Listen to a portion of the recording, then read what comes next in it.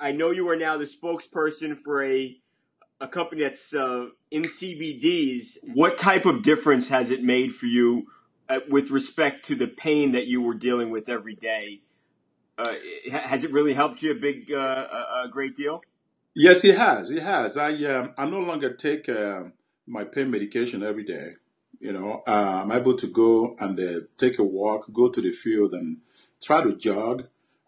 Before I couldn't do that. I had stopped doing my normal workout like I used to when I first retired or doing my, playing days. But now I can actually move around freely. Well, not totally freely, but uh, almost pain free. So it helps a lot. So I think this is a one way that to avoid using the opioids that we're talking about here, the things that will damage your kidneys and liver. But this is natural. I think it's a way that players can use to actually help themselves be a little pain free. Have you passed along the message to some of your old teammates or guys that you played against? Oh, definitely, definitely. I every time I go to events, I see other guys, I see my teammates and friends in the NFL.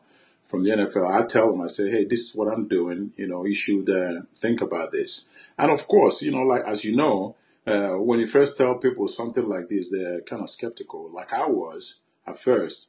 And then when they build up the courage to actually try it, they'll find out that it works.